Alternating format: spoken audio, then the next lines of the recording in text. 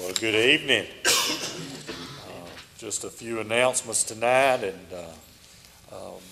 we've got a sign-up sheet up here on the front if you haven't already. Maybe put your number on there where I can have it, put in my cell phone and all, so and you'll see my number in the bulletin this week, and just a reminder of that. Also, tonight, we're going to be needing some help to move some tables and chairs in the back after the service tonight. If you would be able to help us do that. They're supposed to come and clean the floors tomorrow back there, so if you can, be glad and appreciate it if you would do that. And I also would just like to thank the youth, everyone that participated this morning and helped in the fellowship dinner after church and everything. Thank you for doing that, and I appreciate that. And does anybody else have an announcement or anything tonight? Please remember my niece, she's had a biopsy and waiting on blood work, but she's not a Christian. Oh, okay. And so please remember that, because the main thing is to her salvation. Yes, ma'am. And praise report for Riley. It's not official because he hasn't been to the doctor, but Jill does work at the hospital, so everything is good on the MRI, so we praise God for that. All right. Thank you. Thank you for that. Thank the Lord for that. Someone else? And thank you for praying for Blake. He did a good job. Good. He preached on specialties, and he preached on trials, tribulation, and the last T was the cross. Amen. And it was a good job. And I want to thank Kenny. I'm not singling him out. He had a lot of Sunday school teachers, but Kenny's been a blessing to some of my grandsons, and he helped them to grow. Yeah. We appreciate Yeah. that. Amen. Say, faithfulness pays off. You don't, it's not just for you. It's not just for you. It's for everybody that comes up behind you. You're going to be an influence and don't even know that you're an influence to somebody. Sometimes it's being grandpa, sometimes it's Sunday school teachers. The Lord works in mysterious ways. Ain't that right? But just being there to do that. I appreciate that tonight. Someone else.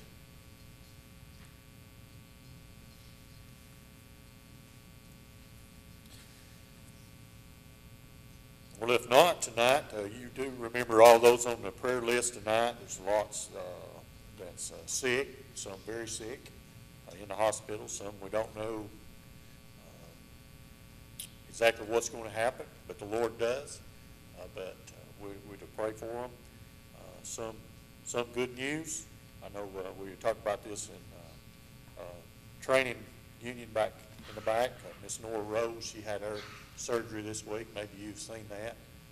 She looks a lot different. We sort of got used to the way she looked beforehand, but she's doing real well, and just continue to pray for her and her family. What a blessing the Lord does there. So, and just those others that are on there, I'm glad to see Russ was here this morning, and just remember him, but I'll miss some if I don't. But you remember each one of those. Pray for them throughout the week. Maybe call, just whatever you might want to do, send a card, whatever the Lord directs you there, just do that. So, but if there's nothing else tonight, we'll take up our evening tithes and offering, and ask these gentlemen to come around.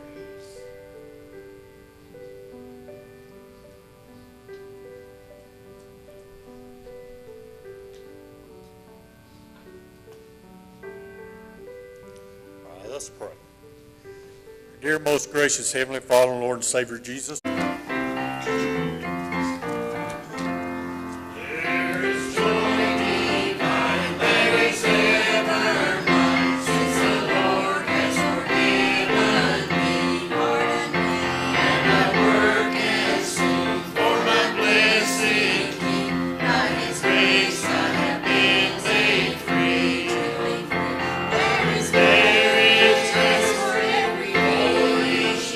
Grace for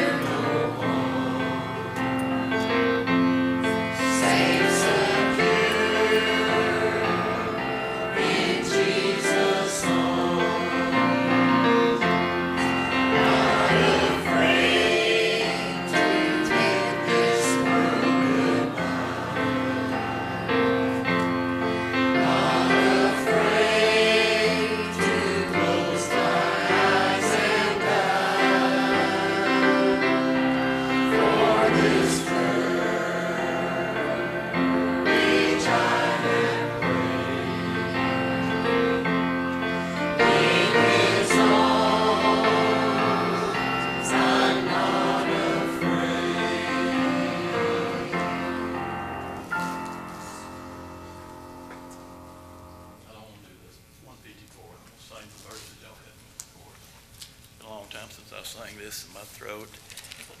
It's given me trouble for months now, but I love this song. We talked in training union. By the way, Ryan did a super job in training union tonight, and appreciate these young folks that are willing to help us out and to do their part for his glory and honor.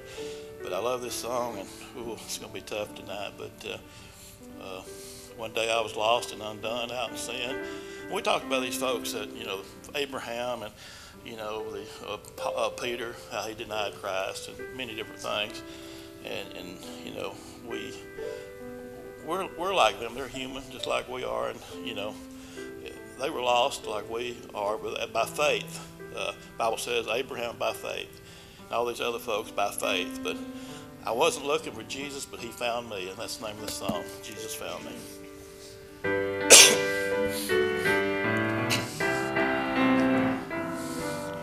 I was on the mountain, wandering from the fountain, when I heard my Savior speak to me from out the shadows, saying, come to me, relenting, of your sins repenting. I will lead you out where you can see. I'm so glad he found me deep in sin. In love unbound me, with arms around me. He led me through the shelter. Now am one of his fold. And oh, the joy of knowing, with heart overflowing, someday I'm going to my home in glory and walk on streets paved with gold.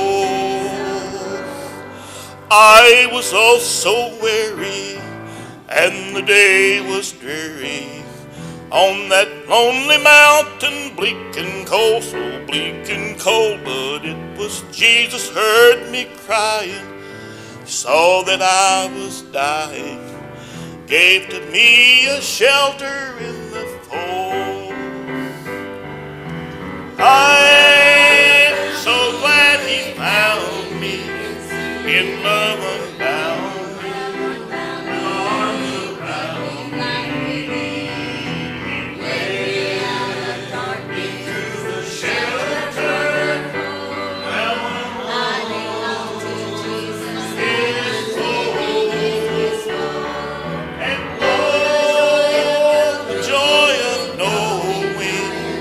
With heart overflowing, someday I'm going to my home in glory and walk on streets paved with gold. I will love him ever, part from him no never. He's the truest friend I ever knew, and surely when I see him yonder, love will still grow fonder in that happy home beyond the blue. I'm so glad he found me, in love unbound me, love.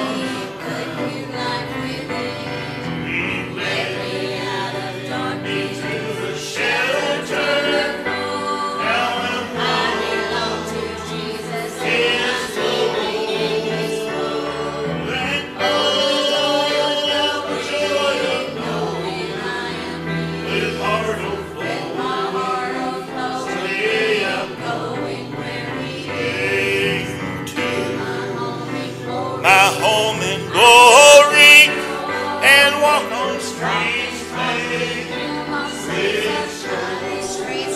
gold.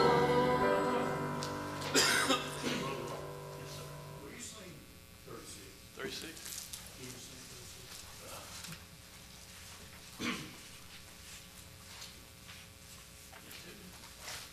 I used to hear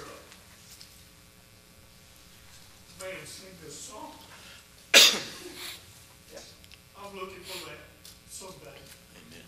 And I'm glad I got it. Amen.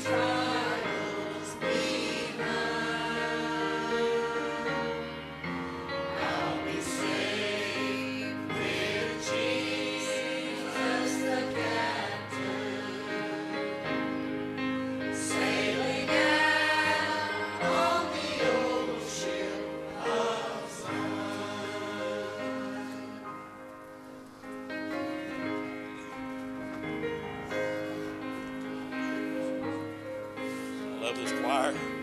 Love y'all. Appreciate everyone here. Love you. Brother David says that all the time. I can say it too. I love you. If you would, let's all stand for just a moment and let's fellowship.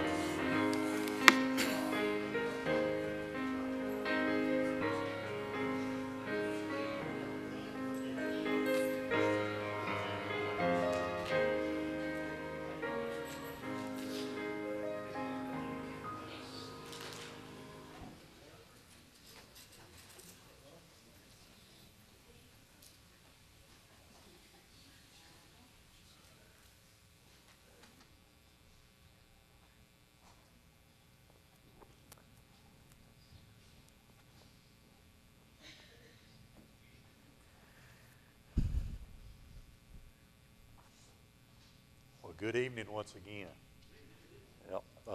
Appreciate each one of you. Appreciate the songs tonight. Appreciate started out with "He Touched Me," ended with getting on board the old ship. So that takes both to get on that boat and that ship tonight. But appreciate you, love you. Hope you had a good afternoon. And but we're going to be in 1 John tonight. Back there. I want to talk to you some tonight, preach to you for just a little while. I've got some notes here, but I don't know if I'm going to stick with them. That's pretty normal for me, though. I will ask you, really, if you were wanting to look at what I'm going to be preaching about tonight, is marks of a new birth, marks of a new spiritual birth that we all have. There's going to be a difference that occurs in our hearts that through time, you can call it sanctification process, but I always call it there's a fine red line in my life that the Lord, I've said that before, that the Lord you should be able to see the Lord's work in your life throughout your lifetime.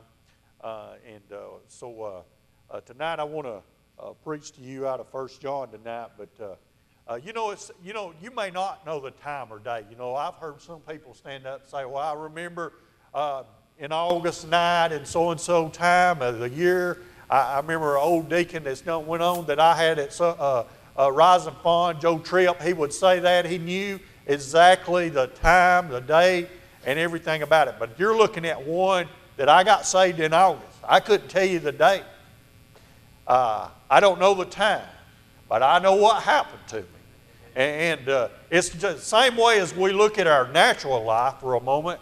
You don't know when you was born. Your mama's got a birth certificate. All you know is you're alive. And that's the difference. A spiritual life, we need to know that we're alive. And that we've had a change of heart. I want to read and talk to you and preach some tonight. As I was talking about this today, we're going to look at a few different verses tonight, and we'll start in 1 John chapter 2 probably. And if I don't get done, that's fine too. But in chapter 2 and verse 29, we're going to be looking at some things here at the marks of a spiritual deportment. And you say, well, what's that word mean? I had to look it up too, don't get me wrong. But it means behavior or manners. In other words, how you act, your spiritual behavior, and how we do this. And that's what he's talking about here in verse 29 tonight. So I'll read this and get started. We will read some more verses in a few minutes, but let me read this one verse and we'll go to the Lord in prayer. With His great mercy and help tonight, we'll preach a little while. But in 1 John chapter 2, verse 29 says, if ye know that He is righteous, ye know that everyone that doeth righteousness is born of Him. Let's pray. Our dear, most gracious and wonderful Heavenly Father, we thank you, Lord, for your goodness. We pray, God, tonight that your blessing to be upon your word and that you would just hide me behind the cross. We thank you for your goodness, your love that you administered to us through your love on the cross. We thank you, Lord, that help us just to live like you want us to live each and every day, to share that love with one another. We thank you, Lord, for eternal life. We thank you for the spiritual hope that we have in our hearts. We pray tonight that you will just bless the service, Lord, and everything we do. Just bring glory and honor to you, Lord. We pray all this in your precious name. Amen. So tonight I want to preach to you some. Just for a few minutes I want to look at this and what this word right here means. If you know that He is righteous, you know that everyone that doeth righteousness is born of Him. That word doeth means to practice. Now, you and I can't do righteousness out of our own heart without the Lord Jesus Christ working in it. You say, well, Paul talked about we all had our past with those evil deeds that we done in our life. There's not a person here that wasn't once lost and on their way to hell. You partook of that ever how lightly, ever how heavenly. It doesn't matter to Him. Sin is sin in God's eyes, so it doesn't matter. If you've done one or if you've done 1,000, you're on your way to hell.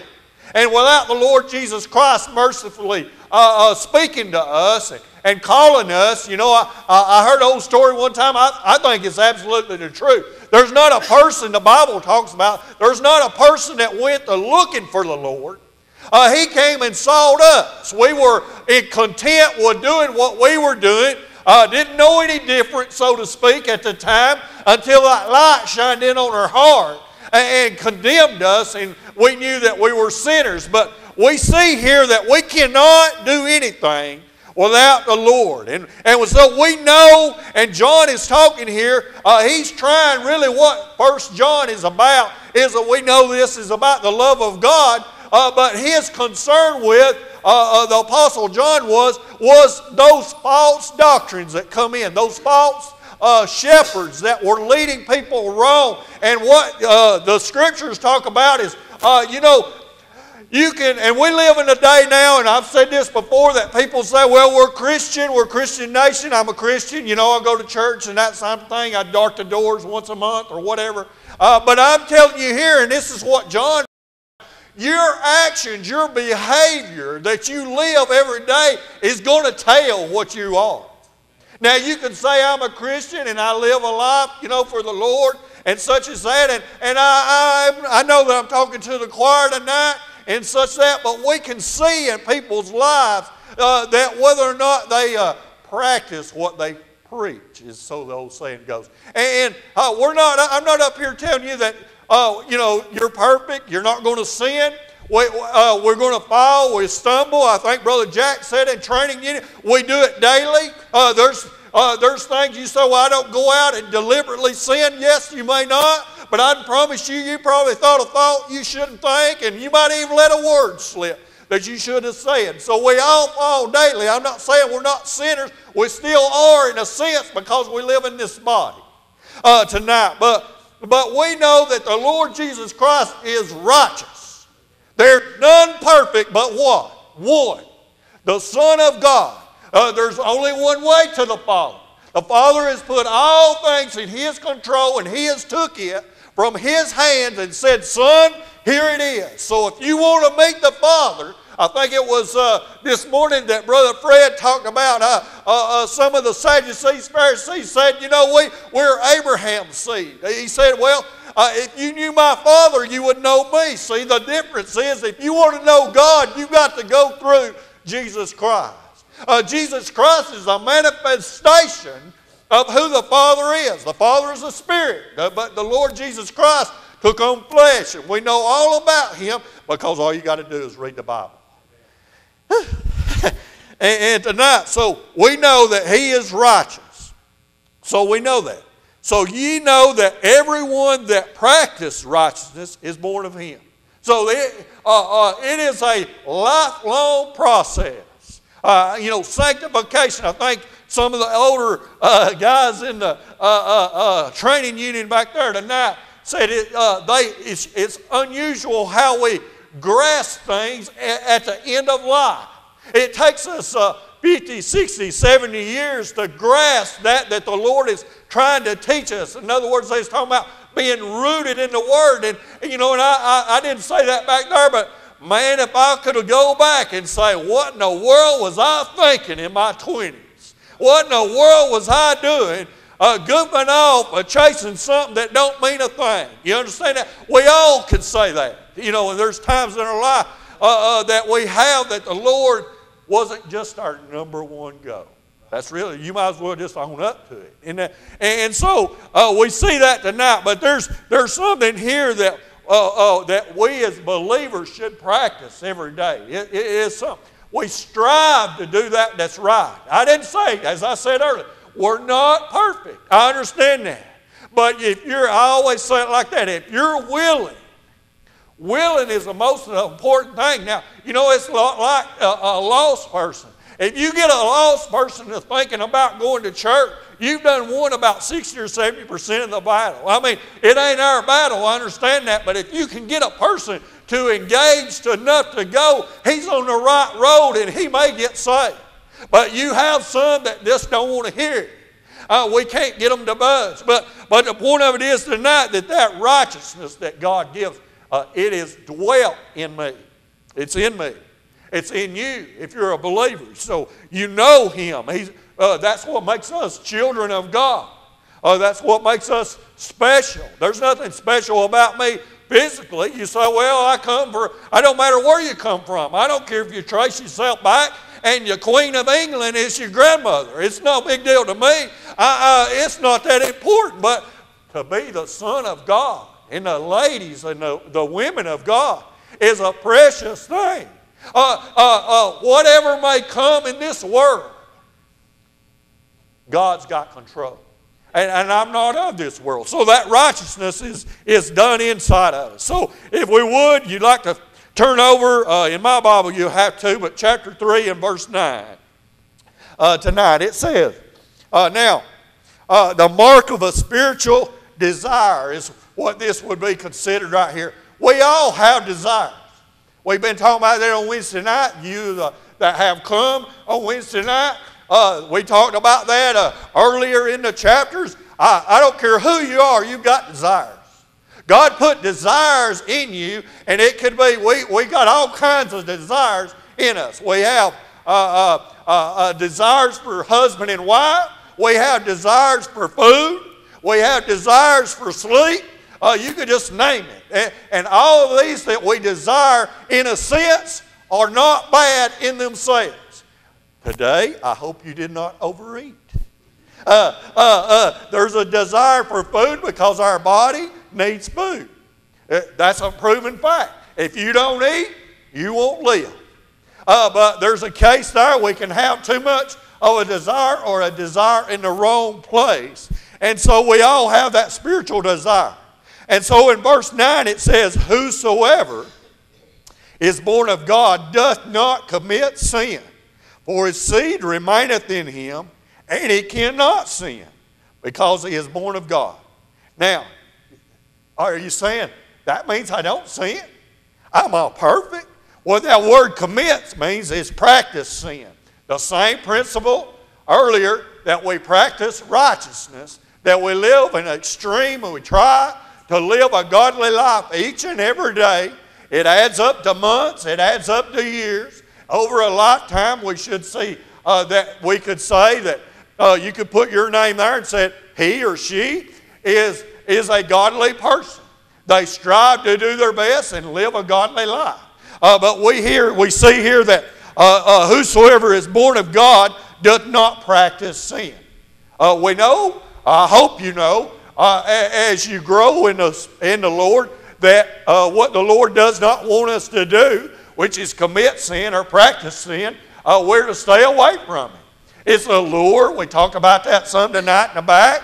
It's something that creeps into us. He's sly. He's sneaky. I heard an old preacher say one time that sin is just like a Christmas gift. All it is just wrapped in a different box every time. Just got different pretty paper on it. Some like blue, some like pink, some like green. Something attracts you and you go to it, but we're to stay away from it. And so we see that tonight. But it says here, for his seed remaineth in him. Now, to have a seed in you, you've got to have it planted. Did you agree with that? Has anybody ever tried to grow anything without a seed in a garden? Nothing comes up but weeds. I mean, you're not going to get nothing. So we see that his seed, now what his, the word his there, I believe is the Lord Jesus Christ. It's God's seed. He's the one that drawed us out of that sin. He's the one that planted it in us. And so we have that seed in us. Now we know through our life that He wants it to grow. We talked about that before. He wants us to grow. He'll give you the nutrients and the things that you need. He wants you to grow. He wants you to produce fruit. He wants you to grow up into a mature tree. He wants you to be strong in the faith and to do the things that He has us to do. But it says that His seed remaineth in Him, and He cannot sin because He's born of God. Do you know, and this is where I get this from. Do you know, and I've said this before, do you know you've got something on the inside of you that's never sinned? You say, well, that is impossible. I'm telling you tonight, if you don't have that in there, then you're not a son of God. Because Jesus Christ planted a seed in my heart, washed in His blood, that there's a spot down in my heart that's absolutely perfect. And it's not me, it's Jesus Christ in His righteousness. And He will call upon it one day. The Bible says we're sealed into the day of redemption. We're sealed. It didn't matter if you go to the grave or you were alive, as we talked about this morning. It doesn't matter. There's a seal on there. And if you know anything about looking at anything, maybe in Old Testament or in history itself, there's nobody that can break a seal except the one that's got the right ring and has the authority to break the seal. It'll be just like me going to Brother Fred's or Don's mailbox and saying, well, I just believe I'll just take a look at your mail. I have no business there. It's not mine. I'm not capable of opening their it's not issued to me. Do you understand that? So we're a child of God, and we're sealed to Him. We belong to Him. He is the only one that can open it up. He's the only one that can claim it. And thank God that He's got that seal on the inside of me. And you are a born-again Christian because Jesus Christ has sealed you to the day of redemption. You belong to the Lord. There is no one other that can get you. You can die and lay in the ground for 1,000 years. But when the trumpet sounds and the Lord speaks, you're going to come out. It's not because someone else hollered your name. It's because He has the authority. He's the one that has the authority. We belong to Him. So that's inside of us is perfect. Now it lives, and we all know this, it lives in a corruptible body. And the Bible talks about one day we'll put on incorruption. We'll be likened unto the Son of God. Whatever He sees looks like is what we'll look like. His righteousness will be given to me, will be given you. It's already actually been given to you. You just ain't went and picked it up yet. It's like at the dry cleaners downtown. You need to go by and pick it up. Your name will be called. You'll swing by. You'll pick it up, and it's yours. But the Lord is the one that provides that for us tonight. So we say that we cannot sin because He is born of God. We belong to the Lord God, the Heavenly Father, and Lord and Savior Jesus Christ.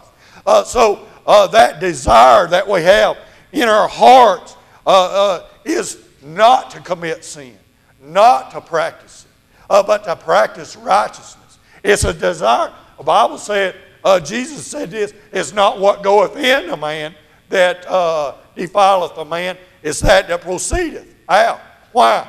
Because it comes from the heart. That's the root of everything is found in the heart tonight. So we see that. Then we see the mark of spiritual disposition. Means temperament, character, and placement. And you'll find this in verse 7 of chapter 4 tonight.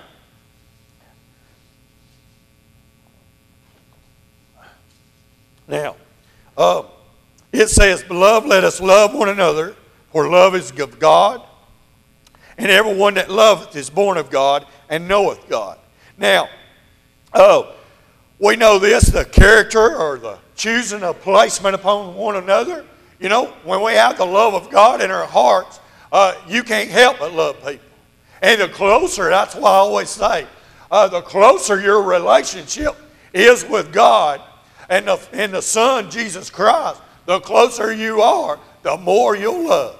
It's a proven fact. We do it, and we say that a lot of times. People that get married, most of the time, nowadays, 20 years old or so, they'll get married. How is it when you talk to somebody that's been married 50 or 60 or 70 years, they say, "Boy, I love her more today," or "I love him more today than I did when I met him." How's that possible? I mean, have you ever looked in the mirror? I have. I didn't look like I did when I walked down or she walked down the aisle to me. I mean, you know, if we have any more eatings like that, you even get worse. But the point of it is tonight, we know that relationship with the Lord should grow stronger. Just like our earthly married life is an example that God ordained, but it's a fine example of our relationship with the Lord, that we always should grow closer. And I kid a boy at work when I was up there that I was talking to a young man, and we was talking about this very fact about relationship. And I've often said it like this. Have you ever asked Jesus what his favorite sandwich is? And I told him about my wife. My wife doesn't like mayonnaise on nothing. I mean, it don't matter what it is, she just won't eat it. Well, I know that, and I finally learned that. It took me a while, okay? But the point of it is, you don't understand nobody until you spend some time with them. You don't know what the Lord likes. Now, we can all say here and just roughly say the Lord is righteous. He doesn't like sin. You've covered all the bases, yeah. But what is it that he really don't like? What about him is it that nobody else knows about him? Have you spent enough time to understand him and what he really likes? And I always use it as an example. Wonder what kind of sandwich he likes. Does he like sweet tea? Or does he like Coca-Cola? What's he really like to drink? What's his favorite thing? And for us to spend time with him, we'll know more about him. And that's what God wants us to do, is to spend more time about it. But we choose those that we love. You say, well, but I say that in general because if we draw close to the Lord, the Bible says He'll draw close to us. My Bible tells me God is what? Love. And so if we love one another, then we have fulfilled the law, the Bible says. When you love one another, we have accomplished that the Lord has done in our hearts. Just look over everything and just continue to love one another. So we see that. And then tonight we look in chapter 5 and verse 1, and it says, whosoever believeth that Jesus is the Christ is born of God, and everyone that loveth him, that begat, loveth him also that is begotten of him. So we see tonight that those we can judge. I'll say it like this. There's lots of people in the world. I went to school with some that could tell you all kinds of things. They're very smart, intelligent. But you ever met anybody that just don't have no common sense? I'd rather have, you really want a little of both. You want to be balanced out. But it really messes you up if you ain't got no common sense. You may be intelligent and not have a lot. But I'd say go back to the scriptures and ask God for wisdom and just go on, okay? But tonight we can judge here. We can see evidence of people. He give us some common sense of people that we meet. Even though, as I said earlier, people say sometimes that they're saved, they're a born-again Christian. But we can see and judge on our own. Now, I'm not the judge. Don't get me wrong. Don't misunderstand that. But He give us common sense to understand and look at people's lives and say, I'm just not sure that he got everything he needed. And we just come to that conclusion and pray for him. But he says here, whoever believeth that Jesus is the Christ is born of God. The Bible says that no man can confess Jesus Christ as Lord and Savior unless it's by the Holy Spirit that lives within us. So we know that anybody can believe in the Lord Jesus Christ. I know me and Brother Robert, maybe, there's some denominations that don't believe that. They just believe a select few. But besides all that, but it says, whosoever believeth that Jesus Christ is born of God, and everyone that loveth him, meaning God, and begat, loveth him also that is begotten of him. Love the Father, you love the Son. If you love the Son, you'll love the Father. You can't get one without the other. It's impossible. You can't have and say, I believe there's a God, so does the devil and his angels. Absolutely, the Bible tells that. But they don't believe, they understand it, but they don't believe. They don't have that faith to understand, even though we haven't seen, that we know Jesus Christ came to earth and died on Calvary. God formed in a man and placed all the sins of the world upon him.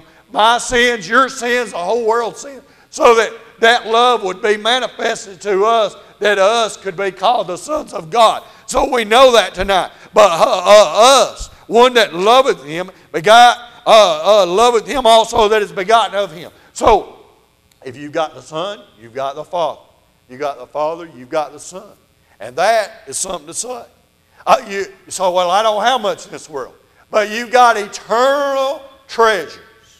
You've got eternal home. You say, well, a rich man's got everything. I used to hear, and we know this from Psalms or Proverbs, that those that do evil and those things, this is their heaven, so to speak. This is the good as it's going to ever get.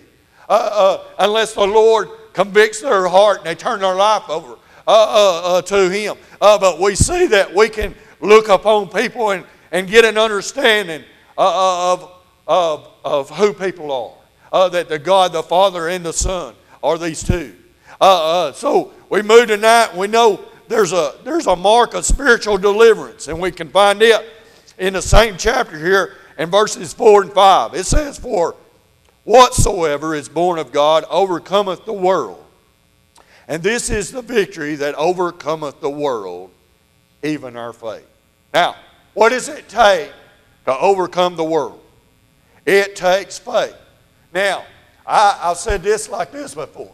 All of you are going to leave in a little while. You don't even think nothing about it right now. I can promise you. You'll go out and sit in your car, take a key or push a button in the new ones, and it'll start. It will surprise you if that old die-hard battery don't crank. See, I can have faith, but the key to it is, what do we have faith in? And to overcome the world, we have to have faith in the one that has overcome the world and overcome that sin in the world, which is Jesus Christ. And that's what verse 5 is talking about. Who is he that overcometh the world? But he that believeth that Jesus is the Son of God. That's how you overcome the world. Have faith in the Lord Jesus Christ. And that is the mark of spiritual deliverance. That's the reason. You know, we talked about that some. You have faith. Even a lost person's got faith. You know that? He just don't have it in Jesus Christ. He's got it in material things. He's got it in the things of the world. It could be bank accounts. It could be livestock. It could be land. Whatever material things are. He's got faith. He just don't have it in the right thing. And for us as Christians, and for Mount Carmel to do, is to show and point that faith is in the wrong thing. Just to explain to them or to demonstrate to them that the faith has to be in Jesus Christ. And how do you do that? Love them. Love them and just tell them about it. The Bible talks about raising kids, and it says, if you spare the rod, you'll spoil the child. I understand all that, but the Bible's pretty plain about that. Do you know if you love your kids, you'll spank them? I mean, you say, well, I don't believe in spanking. Well, I can't help what you believe and what you don't believe. I'm telling you what Scripture says. I didn't say we go out and beat them to death. I didn't say you may feel like it, but I'm telling you, take you a deep breath and go somewhere else for a little while. But good raising is nothing. And that's the same way He does us. I get a spanking. The Lord gets on me, boy, it's rough. We don't like it. But He loves me. Now, the point of it is, if you love your child or kids, you will discipline. You don't want them to be the hoodlums of Fort Payne, Alabama, and say, oh my, here comes that Durham boy again. Oh my Lord.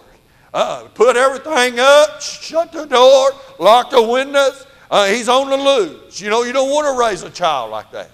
But that's the same way with us. The Lord loves us, and He sees about us, and He takes care of us like that. And so our faith in the Lord Jesus Christ, we're to show that love to a lost and dying world. If we love those that are lost, we will take the gospel to them. It's as simple as that. You say, well, I love them, but I'm too scared. So am I a lot of times. I get nervous. But I can promise you, because I've done been there, the Holy Spirit and the Lord Jesus Christ will give you what you need in that time and that minute and that hour. I can promise you that. It goes back to having that love in our hearts. If you love them, you would share that. The awfulest thought that I've often had, we're fixing to close in a few minutes, but is this. When I get to heaven, and we all understand that we're saved, I'm going to stand at the judgment seat of Christ, and I'll give an account of what I've done in this body. You will too. what a dreadful day it's going to be. But even worse than that is a suspect of like what Brother Fred was talking about this morning. After our judgment, after the 1,000-year reign, God calls up those that don't know Him. It's called a great white throne judgment. You'll be present there? So, well, no, I'm not part of that. I think some way or another we're going to be standing back over here with the Lord and looking, but I believe this, that lost person, I walked by me that I knew. And this is what's heartbreaking. They're going to look at you and they're going to say, I work with you or whatever, that you spent time with. Why didn't you ever tell me about the Lord? Now, if I tell them about the Lord, it talks about in the Old Testament that you're a watchman and you're standing on a tower and you tell out, here comes trouble, here comes problems, you need to get right, here comes the things that's going to happen. If you do your part, the Bible says that blood's not on you.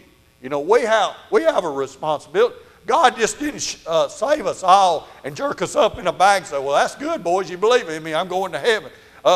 He left us down here to learn, but He also left us down here to show that gospel or show that love to one another tonight. So, in a simple form, if we love those that we say we love, we'll show it.